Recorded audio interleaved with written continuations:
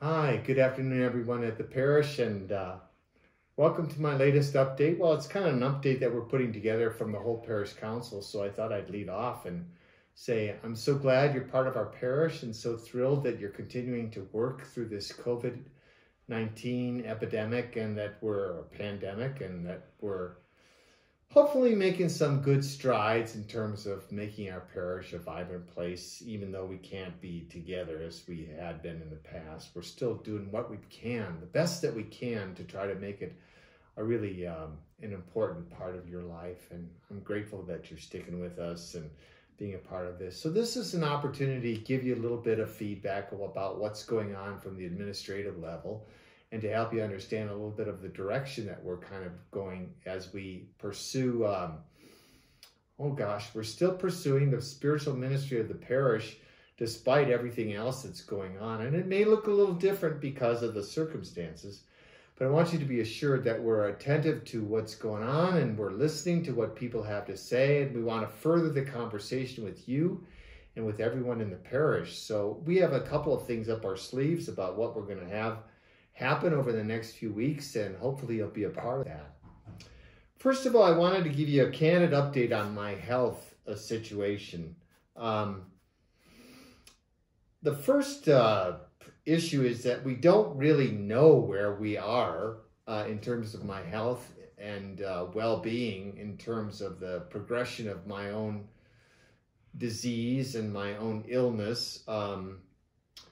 Most of you know what's going on with me, and that I'm dealing with a tumor on the brain stem of my brain, and that I have just been through 6 weeks of chemo and radiation, and it has left me drained with a significant weight loss, fatigue, and a continued foggy headedness that I'm still trying to kind of clear up after all those 6 weeks. So I'm in my first week of getting off of all of that, and so it takes a while to clear it out of my system, and hopefully I'll be at a better place as time goes on. But honestly, my vision is still quite challenged. I don't see very clearly. Most of the time I have a foggy kind of head, and I have a distorted vision because of my left eye. My left eye is still seeing a sort of a double vision because of the way the tumor is blocking one of the nerves in my trigeminal nerve right now. So it's affecting my facial neuropathy as well as the eye situation. Those seem to be the only symptoms that are outstanding with the disease right now. So in a good sense, we hope that this chemo and radiation has made a difference in terms of the size of the tumor and the aggressiveness of its growth. But we won't know. And the doctors have said that they're not going to take another image for 3 months. And then hopefully they'll have a better sense of how the chemo and the radiation has proceeded. In the meantime, I'm starting a second wave of chemotherapy treatments in about 3.5 weeks, beginning of the first week of October. And this series is going to be a little bit different. Hopefully it's going to present, well, I don't really know if it's going to be presenting more challenges or less challenges than the first protocol, but it's going to be different, and hopefully I'll have the strength and the stamina to weather it and to deal with what that's going to offer.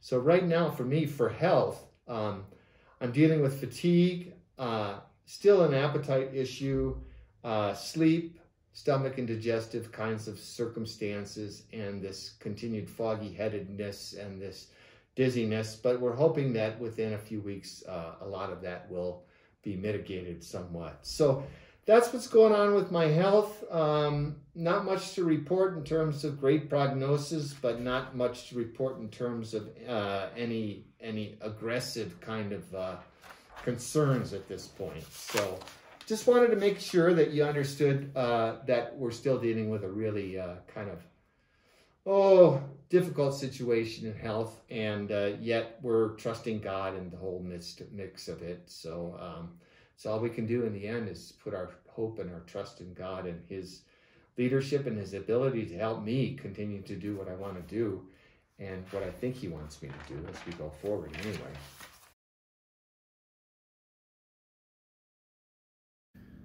Hi everyone, my name's Doug McCready. Most of y'all know my family. Hi. On Parish Council, we've heard the concern that there's not enough communication coming from the parish, so I want to let you all know about a series we're calling Coffee with Parish Council. This is Parish Council's opportunity to hear from you, to hear from our parish, to understand what your concerns are, what you're going through, especially during these difficult times. Our first one will be coming up later this month, and there will be a series of those, so look for more information in the next couple of weeks. Hello, I'm April Zion, your parish administrator, and we are here and we're working hard for you, and we want to make sure you know that the parish resources are here and available for you if you would like to have a small group meet on campus. The parish center is available for small group meeting. You can meet in the grassy area outside for small groups as well, or if you have a large group prayer group that would like to meet, the church is an option as well. Just give us a call at the office for more details. We're excited to announce that beginning this Sunday at the 10 a.m. Mass, we will be live streaming to the gym during the 10 a.m. Mass for those who would like to celebrate in person. We are just happy that you continue to celebrate with St. Columba, be it in person, in a small group, or in your homes. Please continue to pray with us. We want you to know we're here for you too, and we're praying for all of you. Feel free anytime to give the office a call or stop by and see us, or email any one of parish staff. We are here and we'd love to hear from you. Hello, I'm Chris Peterson. My wife Dee and I moved back to Durango about 6 years ago, and earlier this year Father asked me to join the Parish Council. I am currently in the diaconate program for the diocese, and hopefully in a year I'll be able to be your deacon. I've been asked to speak about something that's near and dear to my heart, and that's small groups. We at the Parish Council want to encourage and support everyone to engage their faith throughout the week, and one of the great ways to do this is through small group sharing. Currently, I'm part of BBIC, Brothers Bound in Christ, where we get together once a week and we discuss either a video or a book, and it allows us to grow together deeper in our faith. Walking in faith with brothers and sisters who are trying to walk the same path is extremely helpful, because we come to learn that we're not alone, and the troubles and the victories that we have are common to us all. And sharing those is a huge help. Currently in the parish, we've got several groups going right now, about 5. These groups meet either on the parish campus outside. Some of them may meet inside with the appropriate social distancing going on. Several of them meet at private homes or in parks, in places where they can meet safely. We also have 2 Y disciple groups going for teens. These groups allow the young adults to come to know their own faith and to grow in ownership of their faith. And if anyone out there is interested in participating in an ongoing group, call Kathy or April at the office for the list of the groups that are going on. And if you're interested in starting a group or learning how to facilitate a group, call April, because we've got training for facilitators coming up. We also need mentors for Y disciple groups where teens can come together. We can start some more Y disciple groups. So this draw to small groups, this ability to walk with folks, will really help us grow as a community, especially during these times. And I appreciate it, and all my prayers are with each and every one of you as we go through this time. God bless. Good afternoon, St. Columba Parish. My name is Kevin Chick. I'm the principal of your St. Columba School ministry. I want to share with you today and celebrate with you today that your St. Columba School ministry is open every day for direct instruction. We have 250 students back on campus and with their teachers and with their friends. So we're super excited about that and grateful every day that we get to come to school. I'm sure there's some questions about how we went about opening school during this time of COVID. We did it with 3 goals in mind. 1, we wanted to make sure we took care of the safety and health of our students, families, and teachers. 2, we wanted to create the most familiar experience possible for our students. We wanted to create an environment that was recognizable with the least number of reminders that we're in a worldwide pandemic, but also do it with the right safety procedures in place.